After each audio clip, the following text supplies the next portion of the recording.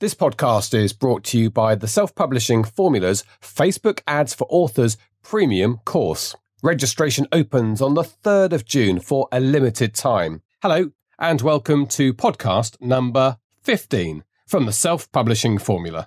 Two writers, one just starting out, the other a bestseller. Join James Blatch and Mark Dawson and their amazing guests as they discuss how you can make a living telling stories. There's never been a better time to be a writer.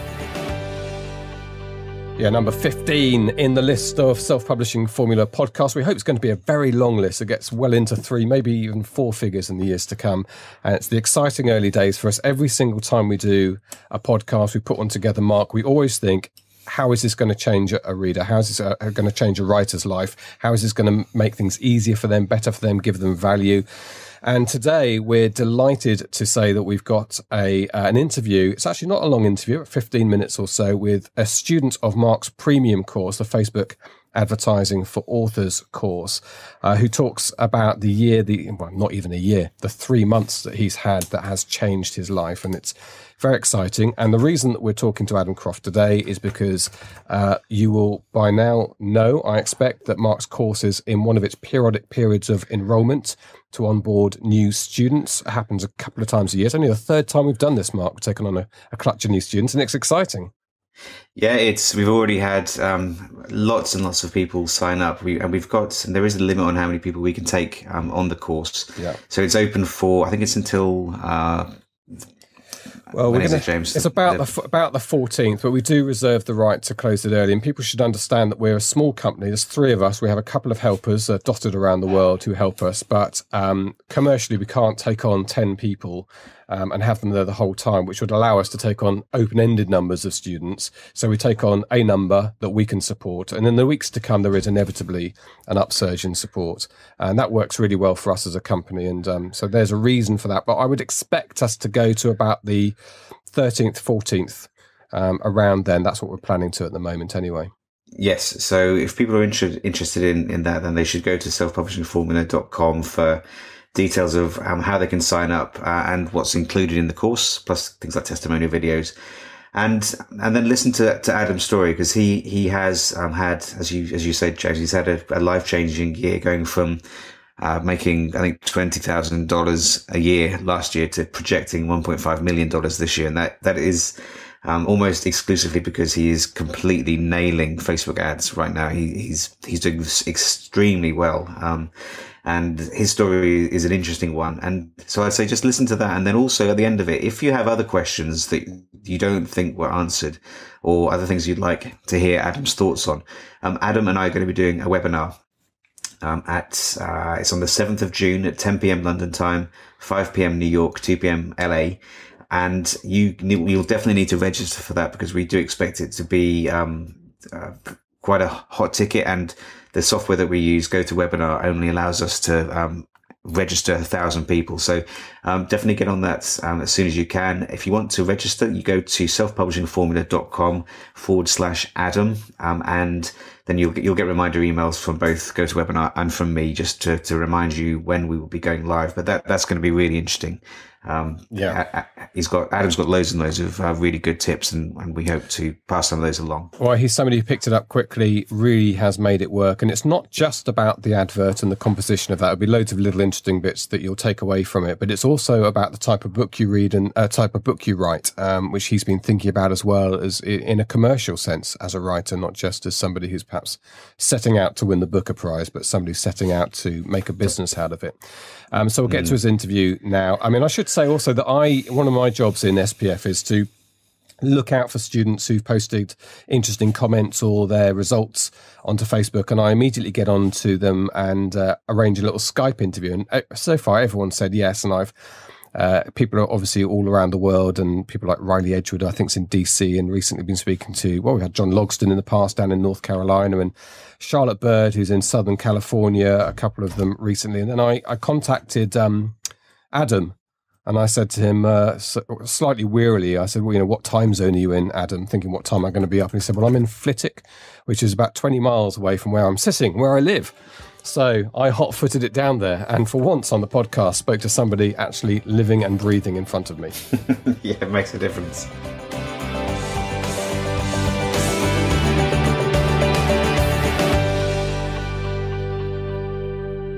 Well, I've actually stepped out of Self-Publishing Formula Podcast HQ, that glittering building, and joined the real world. And I'm in I guess it's a bit of a fairly typical writer's situation, which is we're in your front room, and I'm with Adam Croft. Hello, Adam. Hello. Thank you very much indeed for allowing us into your house and chatting to you. And what we're very excited about is you have, in a fairly short period of time, become a bit of a star in the self-publishing world. Just tell us where your book is today on Amazon. Today, when I looked this morning, it was number 16 in the overall chart in the UK, which is it's pretty amazing, actually. I think the highest I'd got to before then, just through purely organic means, was about 1,000. So yeah, it's pretty phenomenal. And this has all happened with one of you. You've written, this is your 9th book, but this has all happened with one of your books since December. Is that right? It is, yes. Yeah, I've been plodding away for 5 years and had 8 books out before that. And, they're done fine. And I'd been making a living from it, just about.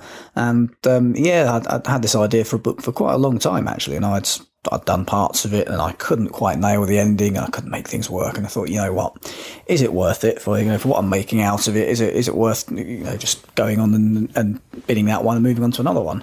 And, I started doing the Facebook adverts course, and I thought, you know what, that book idea that I very nearly binned might just be marketable and sellable through adverts. And I finished it and fired some ads at it, and the rest's history. So you started seeing success early, and I know people always want to know about the detail of this because they're learning themselves. So just explain how you saw the success and how you reacted to that.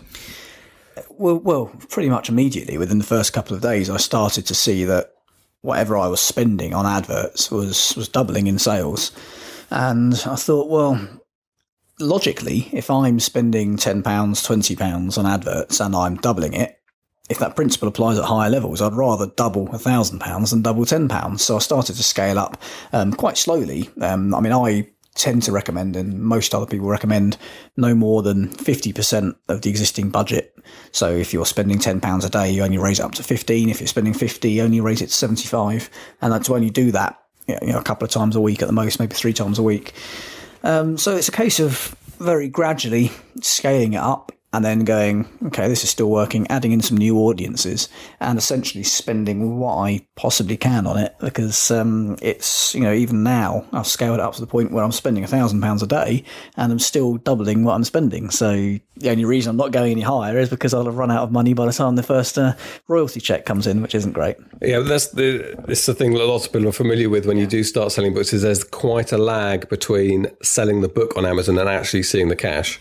There is, and that's not too much of a problem once you're rolling and going and selling the same sort of amount each month. It doesn't make too much difference. But when you've got such an enormous jump from, I was selling about something like 20, 30 copies a day, and I'm now at the point where I'm selling 4 figures a day. There is that big lag, especially when you're, like, say, you've got that outlay of Facebook adverts. Amazon might pay a couple of months late. That's not too much of a problem, but Facebook have a nasty habit of taking the money for the adverts the same day. So that's when it starts to become a bit of a cash flow thing, which again is where your business mind has to come in. And where you'll keep saying all the time that if you're to be successful, especially with self-publishing, you need to be not just a writer, not just have that creative side, but to have that business and entrepreneurial side as well. So things like managing the cash flow and having the confidence as well in actually seeing those results coming in, looking at the sales throughout the day, throughout the week, and going, it's doubling its money. I'm going to be getting this money in a month or two. So, I'm happy to put myself in quite considerable debt in the meantime. So we're talking 40 or 50 grand's worth of debt. And we're in the UK, as people can probably tell.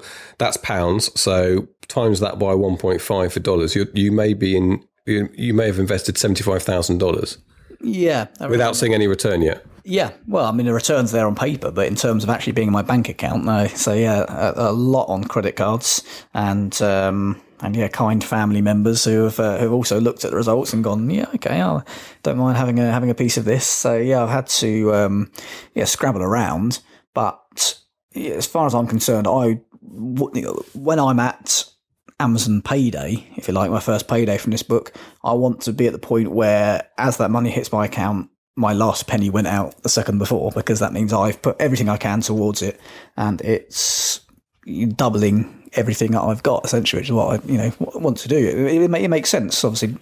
100% ROI, if that's relative and is scalable, which it has proven to be, then it just makes sense to spend as much as you can and get as much as you can. The old expression of make hay while the sun shines, strike while the iron's hot. There's a whole load of very wise expressions that are not by accident about seizing the moment. Carpe diem. We could go on, couldn't we? Yeah. I was just thinking there. I just wonder if there's a market or there's a way for crowdfunding a successful author in their early days, because this is a significant issue. You've got a few credit cards. Not everyone has space on credit cards. You've been lucky enough to have some family who've been invested. It would be frustrating in the extreme for you, wouldn't it, to have run out of money early on at this point? Yes. Yeah. I mean, in terms of actual money, I didn't really have any money really before I started. I fortunately had a good credit rating, and that's that's about it. And a lot of writers, obviously, especially if you've been doing it for a while, you probably won't have a lot of money. Most of us don't. So yeah, that is tricky. And I did look at the idea of crowdfunding, and I thought, that's always my kind of backup plan. If I really needed more, if I couldn't get the money from family, if I couldn't get it on the credit cards, I had thought about looking at something like crowdfunding or business angels and things like that. But the idea of actually giving away a portion of my business was not something I was all that keen on, especially seeing as it's such a volatile career anyway, and it's something that's changed so massively in the last couple of months. 3 months ago, I couldn't have foreseen where I am today. And if I had, I might have thought that would be 5-10 years down the line, at least. So I don't know what I'm going to be in 3 months' time. There could be film deals and all sorts of things. You just don't know. It's such a quick changing thing. And to have been going for 5 years and 8 books, and to all of a sudden that 9th one just to go and take off. It's not something you can predict. It's a book that I had the confidence in once I, really got my hands around the marketing side of things. And I thought, what, if one book is going to go, it's going to be this one. So you've got to have that business mind, and you've got to have that confidence and be willing to take the plunge, really. Yeah. I mean, just to put some of these more flesh on the details of this story since December, you're, I think, 17 in the overall Amazon chart today. Your sales predictions for this year, if you look at the big growth figures, you don't personally realise, because of course it doesn't take into account the investment in advertising and it doesn't take into account Amazon's cut, but nonetheless it's the sales that you have generated. You're probably looking at 7 figures this year. Yeah. In terms of what it's done in the last 2 or 3 months, and projections for 2016, it's well on course to sell more than £1 million worth of books. $1.5 million. Yes, yeah, which is just phenomenal considering. In a year before that, I might have done, £20,000 worth or £30,000 worth, and it's now, that's now coming through in a fortnight or a month, and it's insane, really. Well, let me say congratulations, Adam, to you, because I know that's what a lot of the people listening to the podcast will be thinking. Well done, you, good on you, and there's motivation and reasons for us to continue. So let's get some top tips from a recently created master in this field. What would be your main tip for somebody who would love to follow in your footsteps? I think you need to be honest with yourself as well. Sometimes you need to think. I mean, I advertised on Facebook for a couple of months before launching this book, and I was advertising different books from my back catalogue, and some of them worked okay, some of them didn't work at all, and it was when I actually managed to kind of get my head out of my own backside and think, you know what, maybe the problem isn't with the advertising, maybe the problem isn't with the marketing, maybe it's the book that I'm advertising, it isn't quite right. And that's when I kind of thought, you know what, let's flip this on its head. Rather than saying I'm going to write a book and then market it through Facebook advertising, I thought, what the readers want, what's the hook they want? And that's when I remembered that I had this book And I thought, you know what, that's got a really good hook on it. So I wouldn't say I wrote it for the marketing purpose, but I had it there and I thought that was one that's really going to work. So my biggest tip really would be, you can't be precious. Some point you might have to say, you know what, this isn't the right book to be advertising. It's not the right book to be marketing. So you might have another book in your back catalogue or an idea or something, or you might even go the full hog and actually write one for the purposes of it being commercial.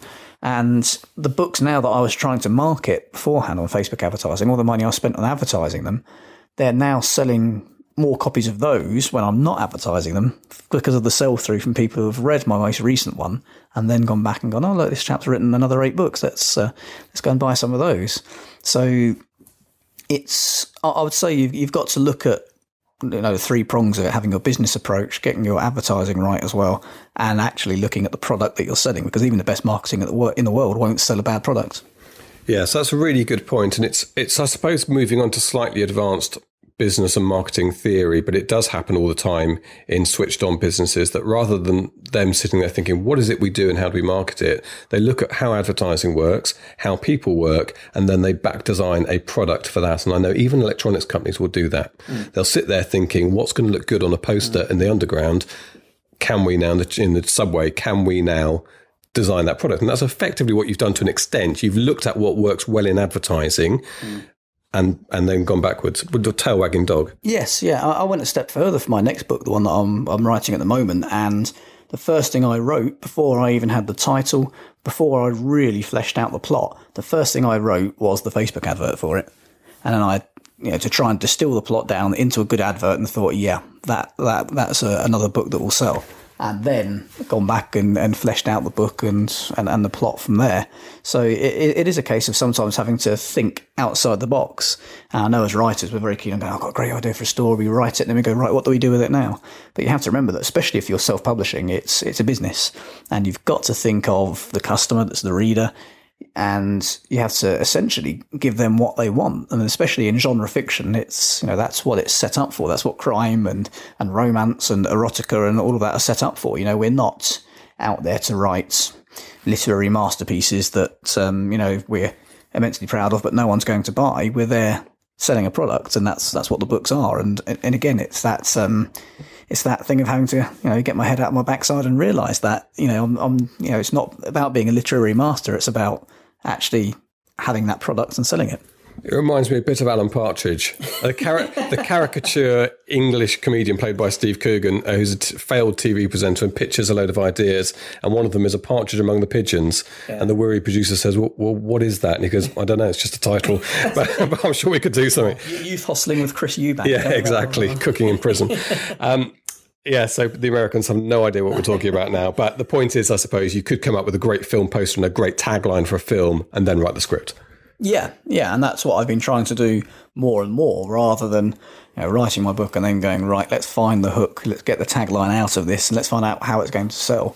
It's to do it the other way around. And, at the end of the day, as much as I love writing, I'm doing it for a reason, and that's because it's my job, but that's because that's what I want to do, it's what I love doing, and it needs to pay the mortgage, it needs to pay the bills. And for that reason, you've got to sell books. I mean, not all of us are Lord Byron. We can just keep writing things and have the money coming in from elsewhere. It's we've got to make a living out of it as well. Yeah, well, you're going to probably pay your mortgage off this year. Well, yes, yeah. I hadn't quite planned on it going that far this quickly, but yeah. Well, we should just talk about the books themselves. So let's talk about this particular book that's given you all the success since December. Just tell me, give me the elevator pitch. The elevator pitch is, could you murder your wife to save your daughter? Book's called Her Last Tomorrow. It's essentially focuses on Nick Connor. It's told in his first person point of view. He's getting his child ready for school. His wife's got a high-flying job in London. She leaves early. He's left. He's a writer. He's left getting the kids ready in the morning. He puts his daughter in the back of the car, nips back into the house to grab something he's forgotten, comes back out 30 seconds later and she's gone. They call the police, panic ensues, the normal sort of thing. And he then gets a message from the kidnapper saying he can have his daughter back, but he has to murder his wife. and it kicks off from there. Intrigue. I mean, that's brilliantly intriguing and a great hook. And obviously, you have a slightly disturbed mind. well, yes. Like all writers. Yeah, I when people ask what I do for a living, I say I invent people and then murder them. Yeah. And up until this point, you are a crime thriller genre writer. Has there been something different about the first 8 books then? Yes, yeah, there have been 4 in each of the 2 series that I write. One of them is the Knight and Culverhouse crime thrillers, which are down the kind of the Mark Billingham, Ian Rankin, Peter James kind of route in terms of following two British detectives who investigate far too many murders happening in a small British town, to be quite honest with you. And the other one's the Kempston Hardwick Mysteries, which is a series of more traditional murder mystery novels, which is actually a bit of a pastiche and a bit of a nod towards the kind of the golden age of detective fiction, your Agatha Christie's, your Dorothy L. Sayers, and actually a very tongue-in-cheek approach to those, much in a way that kind of Jonathan Creek did on the TV, I think. And yeah, this was the first book, this most recent one, that wasn't actually in a series. It was a complete standalone book. And for that reason, I thought that's one of the reasons why I didn't actually finish it and I didn't put too much thought into it. When I got stuck, I didn't persevere with it quite as much because I thought, well, you follow the old advice that everybody gives. Always write a series, standalone books don't sell. And I'm quite glad that I ignored that and got it finished, because, as you say, the elevator pitch side of things is what sells it. People don't care whether it's in a series or not if the tagline is that strong. And do you think now that each book you write, I know you're already onto your next book, and I've already heard the elevator pitch for that, which is also brilliantly intriguing. Do you think now this is it? This is probably the way you're going to go? I think so. I mean, I still will be writing in my other series. I've got the next few books planned out in each of those series already. But the psychological thrillers are something that I love reading and I love writing and have wanted to do for a long time. And it's not massively different from what I do now. Essentially, it's the same crime stories, the same crime thrillers, but told from the point of view of the people that are actually living in that moment rather than from the police the investigation side of things. So it's not so different a genre, it's just from a different viewpoint. And yeah, that's something that I've always wanted to sort of do a bit more of. And yeah, I'm just really glad that it's proven successful. So yeah, I will be writing a lot more psychological thrillers as well. So let me ask you a little bit on behalf of those of us who are sort of starting out in writing, and I'm writing my first book at the moment. I know lots of other people listening to the podcast are the earliest stage of their careers. How do you discipline yourself? How do you structure your day? What sort of advice and tips do you have to people about how you become a writer, you get into the habit of writing? You just have to. There's no real secret to it. It's whenever anybody says, "Oh, I've always wanted to write a book. How do I go about doing it?" I say the same 6 words. It's bum on seat, fingers on keyboard. There's no other secret to it. I give myself a minimum word count that I need to write each day. The reason I do that, again, purely commercial reasons. I know what date my next book will be finished. I can plan ahead, releases, things like that. And I know how many books I'm going to write this year because I know how many words I write each day. And I know... How many is that? Aiming for 6 this year. 6 words a day? No, 6 books. 6 books a day. So how many words a day is that? Well, sometimes it is 6. But 2,000 words minimum a day. But that's my absolute minimum. I don't often stop there. Quite often I'll, that might take me an hour and I might carry on and blitz through, or sometimes I can be... Or watch Countdown. Yeah. Sometimes I can be there at 11 o'clock at night, still on 1,400 words. Yeah. It's sometimes like getting blood out of a stone. But you have to sit down and you still have to write. You can't go, "Oh, actually, I don't think I'll be able to get any writing done today. I'm not in the right frame of mind." In any other job, if you turned up and said, if you're a bricklayer and you said, "I'm not in the right frame of mind to mix up this cement today," or, "Oh, no, I'm not really in the right frame of mind to muck out the pigs," I mean, you'd be fired instantly. So you've got to treat it as a job. You've got to treat it as a business, and you've got to get up in the morning at whatever time. You've got to sit down and you've got to write. I mean, I know if you've got a full-time job and you've got children, it's tricky. But even if you're getting up an hour earlier or going to bed an hour later, or, you got to cut something out of your day. You got to cut your TV hour out of the day or something like that. You've got to make sacrifices, and you've got to do it, because if it's something you really want to do and it's a career that you want and you want to be successful at, that's what you got to do. And I wouldn't have it any other way, personally. I suppose I could cut my second nap out. Yeah. Start working a bit more. I joke. I'm go quite to the pub at 4 instead of 3. Yeah, exactly. Yeah. I am quite disciplined. That's good. What writing software do you use, and how do you approach the structure and editing? I use Scrivener, which is ideal for my approach. I know some people like it, some people don't. For me, in terms of actually putting a book together, I always start off with the kind of the elevator pitch, if you like, or that had been almost a paragraph sometimes, which is where I've been going wrong for 5 years. I then essentially plan out the structure of the book, because I read quite heavily into the structure of stories and the theory behind stories and books and what have you. I'm a bit of a sort of student of the craft as well.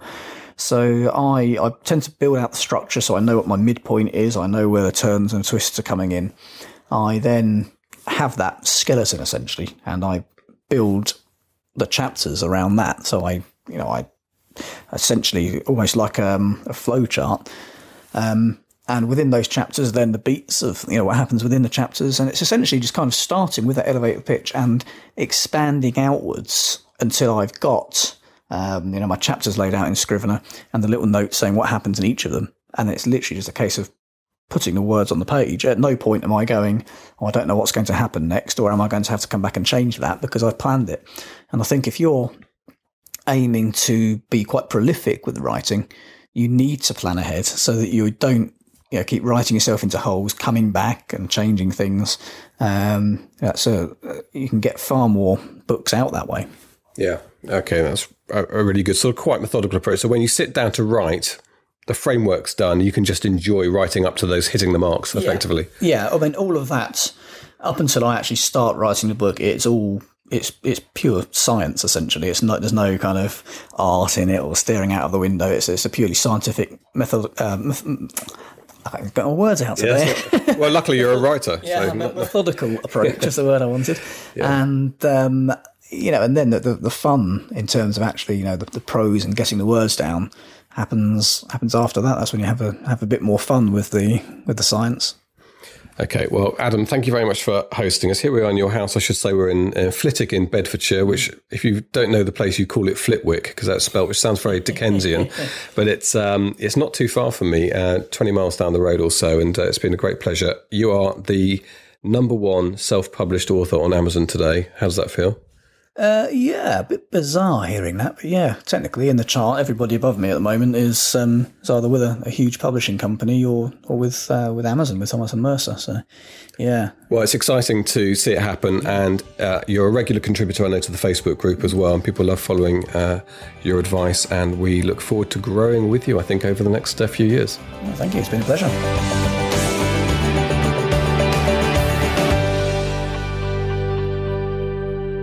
What a nice guy, Adam. And when you meet somebody who's been massively successful and they turn out to be a nice guy, it's slightly annoying. No, it's really good.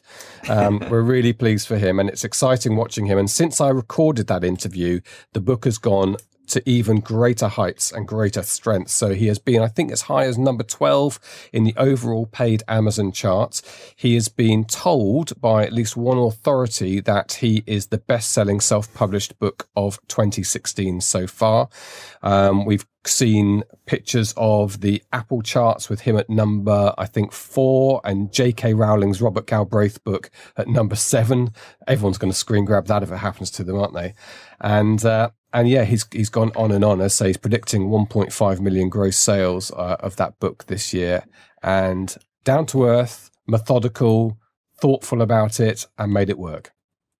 Yeah, he's done fantastically well. So just to kind of round up what I said right at the start, if you want to listen to Adam in a bit more detail and get the chance to ask him questions, you can join him and me. You can ask me questions too if you want to, although, yeah, send them to Adam. he'll do a good job answering them. You can sign up for the webinar that we'll be doing on Tuesday, June the 7th, 10 p.m. London, 5 p.m. New York, 2 p.m. LA. And to sign up, you need to go to selfpublishingformula.com/Adam. Yeah, so we've set that up so you can sign up there. And so there is a limit on sign-ups. It's only 1,000. I know we've got several thousand download the podcast every week, so there will be a rush for places there. So get your place. And once you've secured it, you will also get an automatic link for the replay afterwards. And yeah, just to remind you that the premium course is open. If you're listening to this at a contemporaneous time, the premium course is open for one of its periodic onboarding of new students. You can check that out at selfpublishingformula.com for all the details. We're rolling out lots of stuff actually over the next couple of weeks, so keep your eyes out and make sure you're involved in our Facebook community if you're not already. And yeah, that's it. So a happy, successful, inspiring story. It's something to think about. Absolutely. So yeah, I hope everyone enjoyed that, and we'll be back again next week. Yeah, and we'll see you on the 7th of June for that webinar with Adam. Cheers. You've been listening to the Self-Publishing Formula podcast.